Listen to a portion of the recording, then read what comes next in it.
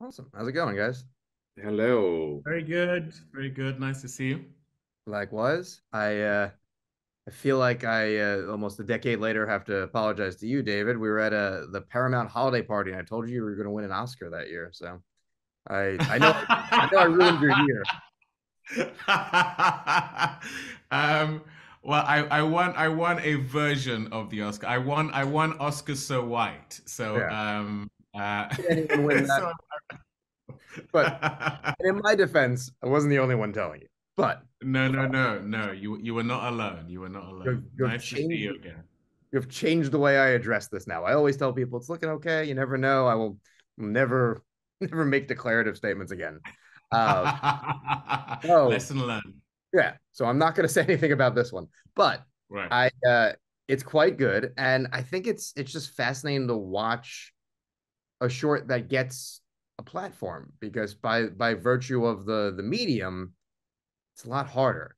You'd think it's easier to convince someone to spend 10-15 minutes watching something, but it is kind of the hardest thing. It's the hardest thing to get money for. It's the hardest thing to get talent for, and then to get seen. So, like Misan, why obviously for making a debut, why go through the hassle? Why fight for this? Obviously, the work speaks for itself, but for your end, for your mental health, why start the process? Well, for me it wasn't really a fight. It was continuing, it was an act of self-love, Yeah, you know, and recognizing the open wounds that we all have and not being afraid to look in that direction as a filmmaker. yeah, So it was an extension of building myself back up, and in doing so, helping others recognize their own humanity through this extraordinary performance by David in this little story with a big heart. for sure. I mean, David, you're amazing in it, but I think you're right in saying that it is such a like uplifting experience in a way, and I think the fact that it is digestible in its length as opposed to a feature where I think some people might just go, I don't know that I can spend 90 minutes with what we think it is. Because obviously it's not exactly what you think it is, but the idea of in and out and you have this entire range of emotions Mm. in a way I think way more fulfilling because you almost don't realize you've had that many emotions by the time it's over. It's a great Trojan horse for working out your feelings. Yeah, and that's it. And I don't know about you, but I can tell you that I haven't been the same since 2020. Yeah. The act of God, if you will, of COVID and the George Floyd of it all, and everything else that's come since, has been like living in an episode of Black Mirror permanently. And it's almost like we don't have the right operating system to take in what is happening in the world that we exist in. And that's when, of course, great art is needed most. So, I stayed in the range of emotion that I'm most comfortable in, which is not necessarily light. Yeah. Um, but David and I have read so many testimonials, and it's one thing from the critics and people that are in the industry, but it's another thing when it's a mum in Japan Yeah. or Argentina or a teenage boy in Lagos that has had a profoundly um, personal experience that has allowed them to look within themselves in a way that they don't always do. And for Yeah. me, there is nothing more that I would love to have achieved by that alone. And of course, the Netflix of it all is the reason why so many people have been able to see it.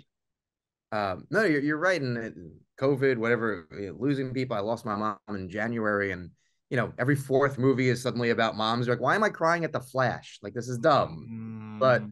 you know, It's not dumb. It's not dumb, brother. I think the thing that the movie does so well, and is the hardest thing I think to do, is to have just expressions. Sometimes it's just a look on someone's face, and I think there's a really great scene of David just there's no words for what he's going through, but you see a complete change in just like the weight that he's carrying. And like it just feels like something is adding to your body, something is leaving. It's a thing that you sort of you're processing. And it's a great depiction of of processing. You know, like if I had gotten, like, I got a letter today, I got jury duty for my mom today just now when I got the mail, and now I'm like, it's kind of darkly funny. Like, what happens if you just don't go? Do they arrest the dead person? Let's find out. But you know, in January, I would have been, let's say, not happy. So I think the movie is such a great depiction of, depending on the moment you are in the process, you're going to have a different reaction. And even just for you, David, for tackling that, you know, in a span where you don't have the time you would normally have. You know, in a feature, you might be able to go, there's 7 or 8 scenes where I can make sure I have this sort of path that I'm following. Here, it's 1, 2, you know, a matter of days. How do you pull it off? Gosh, well, thank you for sharing that. I mean, I also lost my both my parents within a span of about 3 to 4 years. My mom in 2017, my dad in 2020. Um, and when Misan talks about the film being partly a means of processing his own mental health, I think, for me, it was also an opportunity to not only process something, but be truthful, open, honest, and vulnerable about something that we all go through. I mean, the three people on this Zoom right now, because I know Misan's story as well, we've all dealt with grief Yeah. not that long ago, and then again, as Misan says, there's been this global communal devastating experience that we're all still processing. What the heck just happened Yeah. there? And you used the perfect phrase earlier, Trojan horse. I think the great thing about a short film is that, unlike a feature film where we tend to spend a lot of time telling you what the film is about in order to get you into a movie theater or corral your attention, there's something about a short film that means you give it a shot. Yeah. And if a few people have said it's worth watching, you go, oh, let me see. It's like tasting an hors d'oeuvre. And the value proposition is sort of slightly different. And then through Misan's just remarkable ability to capture images alongside story, character, and humanity, you get served up something that has far more substance than you normally expect or get out of a short film, because it's so relatable, because it's so unapologetic, because it's so dense in terms of the truth of what it is looking at. And so yeah, I just feel very, very proud, happy, and really thankful to be part of something that is having quite a profound effect on people who are watching it, because it's something that, if you live long enough, you will go through a version of this.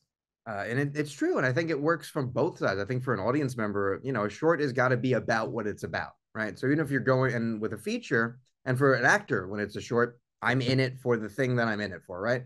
If you're making a feature, even if you were pitched on it's a parable about grief, it's about whatever it's about, still 90 minutes, there's going to be a week of your life where you're just like, I'm just sitting in a car, or I'm just doing set. Like, it's not about the thing that it's about. And Right. that's the same for an audience member. They're, you know, you by virtue of, even if you're watching these giant superhero movies, oh, it's about Batman, there's all these scenes about something else that, like, Right. you have to worry. And with a short, it's never about that. And obviously it's targeting things differently, but I think you see it in the performances, you see it in just how every image is its own, you know, could be a photograph. Shocking. Mm. Almost like you're good at your job. But I think I imagine on set for both of you, it's just, we don't have a lot of time, we don't have a lot of money, but we have nothing to do except the reason we're here. There's not going to be a wasted moment by virtue of, like, we can't. So I imagine it's also just fun, might be the wrong word because of the weight of it, but it's fulfilling, and you get that sense of, like, I did a thing. And you know, that's really hard to pull off in this particular medium. So I think that alone is probably kind of incredible, right?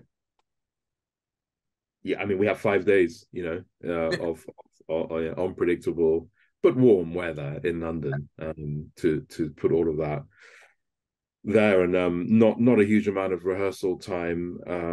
But I always say about David is, I feel like the more celestial parts of ourselves have known each other before. So that I was not making this with a stranger. And it's odd to say that unless you just feel it. And of course that level of safety allowed me to learn quickly, and also I think the rest, all the rest of the performances, what David was able to get out of these, the young children as well, because they had very difficult roles. It was incredible. Lightning in a bottle. Totally. David, I'm sure you've had 5 days on sets where you've done nothing. You've been like, I got paid to sit here. Like, it's great, but also, like, I kind of like acting too. Oh yeah, I've had 5 days on movies where I'm home with my kids. Yeah. Yeah, absolutely. No, and that's what was both attractive and necessitous about the film. I say necessitous because, if I'm totally honest, when Misan first approached me about this, I mean, I completely agree with him. It feels like we've known each other forever, and I feel this connection with him that is rare. But we first connected, I think it was in 2021. He DM'd me. I had been seeing his photographs that were catching and capturing the Black Lives Matter movement as it was playing out in the UK, and truly compelled by how each one of them felt like a story in and of themselves. And so when he revealed to me that he wanted to take those images that he had been creating photographically into a new space, i.e., the moving image with a story, he had my attention.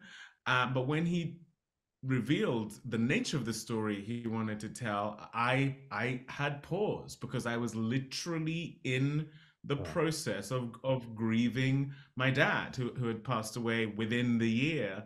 And my mum had a brain aneurysm in 2014, and so she was in a vegetative state for 3 years. So I had this weird protracted grieving process of her being here but not here. And if I'm totally honest, my process of grieving her, which bled into my process of grieving my dad, was incredibly convoluted, incredibly confusing, still very much something I'm living with. I had a similar thing the other day, going through my phone, just cleaning out contacts that I no longer need, and there was my dad's number, and you go, well, I'm not deleting that. yeah, Do you know what I exactly. mean? But even the process of just, and that's part of where the moment we're singing happy birthday to the Mm. photograph in the short came from. That wasn't scripted.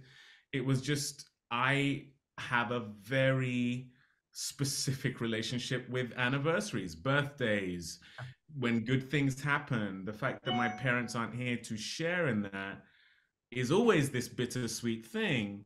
And so, you know, my trepidation was, I knew to do this well, you would have the job, the remit for this is cracking yourself open and letting the world in. Mhm. That's scary. That's not comfortable. But it was the only way to be of service to the story, to Misan, to an audience who have their own versions of what Dio is going through in the story, or will, you Yeah. know. Oh, And so, but the fear of it is ultimately what made me run towards it, because I do think that's where the best of us lies, is when you sort of overcome that fear and do it anyway. And yeah, so that was my journey towards this. no, you're right. I mean, I'm the same. My phone is inundated with anniversaries and birthdays of exes and stuff like that. I'm like, I'm not gonna get rid of that, even though you're like, I have no use for that. It's that hitting delete is, it feels like you're deleting something that there's bad, but there also was good. Same with, people who are gone in your phone. It is, and I think that's what as we wrap up, the movie does so well is it's just a moment in time, right? We don't know what's gonna happen, but you have this sense of, I've gone through it with this person, and I feel Mm, like I know this person, and I've seen two small moments from their life and several mm, other, people just coming in and out of the picture. But you have mm, this feeling, and I think Misan, your shirt kind of says it right. It just has a feeling of love at the end of it. And I think as much as anything else, it shows that if you choose, there is a future here for you, a feature, hopefully, because if you can do it, if you can do this much in 15 minutes or so, 15, 20 minutes, expanding that out, giving someone like David and other actors this much space to be real and create, but still also find a character. I mean, it's something I know I want to see. So hopefully that's what happens, because I think this is going to be a pretty successful next couple of months. I won't say the other thing, David. Learn the lesson. Yeah. Learn the lesson. But if it does happen, just for a second, think about that random guy who said it that one time. Just You'll be top of mind. yes, I'm never for anyone. It's okay. But I Well, appreciate if I have anything to do with it, this will definitely not be Misan's first foray into into storytelling. I think he's a magnificent artist, human being. When I tell you that the combination of how much expertise and yet how much humility tied to his newness was coexisting. I mean, there were marks on the floor, and Miss Sam would say, "Oh, that's a mark. Oh, you walked to the mark," and whilst also walk over here. yeah, whilst also knowing exactly where to put the camera, exactly what to say to an actor in order to be able to get very complex emotion out of them. Not just seasoned actors, but kids who had never done it before. Very, very difficult themes, crazy weather, locations, like all the things. The only thing he didn't have to navigate, which we tell you not to navigate, is animals.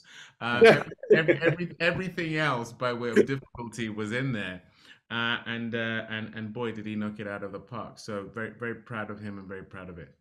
For sure. But can't tell you how much I'm looking forward to that. And I hope it happens. I mean, we need more storytellers like you, not less. So. Well, it's funny because, and we wouldn't go in this specific direction if ever we David and I decided to have a continuation of this storyline. But we have had a lot of people saying, "Oh my God, when he drives off, Taken, machine guns, revenge," and I'm like, "Oh dear, oh dear."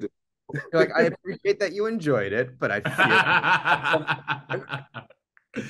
feel I'm happy for you that that's your experience. Yes, exactly. I couldn't have said it better myself. Exactly. You're like, and then it's the Homer going back into the bushes meme of just like yeah, exactly. Fantastic. But I think we all know that there'll be more than one exec in the industry that'll probably be very excited about that idea.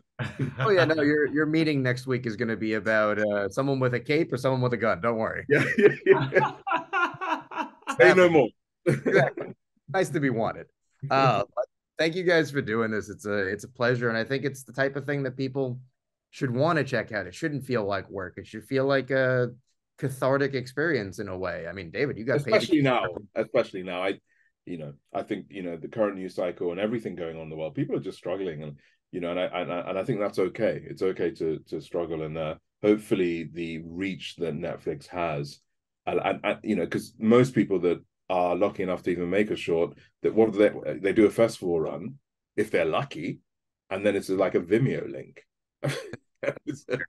Literally, right? So having access to, what is it, 230 million people as we're sat here today, if they so choose, have access to this film.